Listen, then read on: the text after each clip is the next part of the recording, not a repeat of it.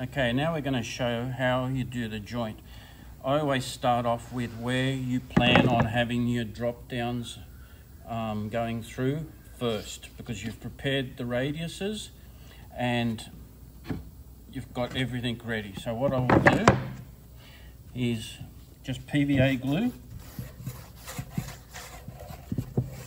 just spread it all along this board here.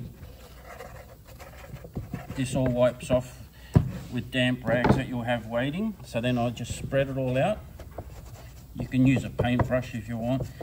I always just use my fingers because that's the way I am. You've got to put that finger painting to good use that you learnt in kindergarten.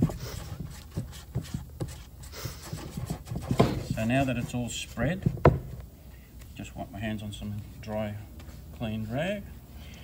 So all the curves that you've done on that side and on that side earlier, you just make sure that the groove is facing up and the parts that you sanded are facing down.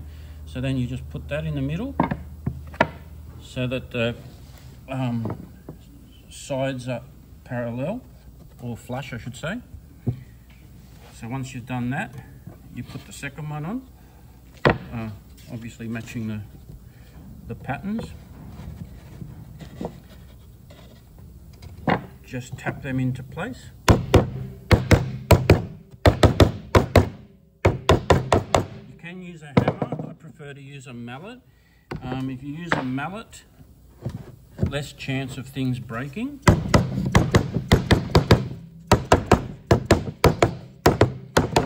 Just to make sure they're nicely home, put some supporting timber underneath the joint and get yourself a bit of scrap timber. Just put it over the top of the joint. Home should be nice and flush. Okay, so that's nice and flush. No glue's hanging out. If any glue is hanging out or oozing out, just make sure they're nicely square when you run your hand over. You can sand these later lightly, so that's pretty good. I'm pretty happy with that. So now I usually put a bit of timber on the underside, this 2x3, and another one on top of the joint, and G-clamp this so that way the glue has got time to dry. So I put one on that side of the joint, once on this side of the joint, G-clamps on. You may need a second person if you can't do this on your own.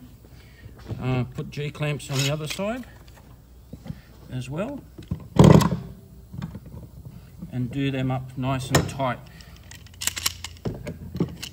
If you don't have many G-clamps, you need minimum of 4 to do one joint. Just do one joint at a time. Make sure they're nice and tight. And leave to dry, usually about 24 hours.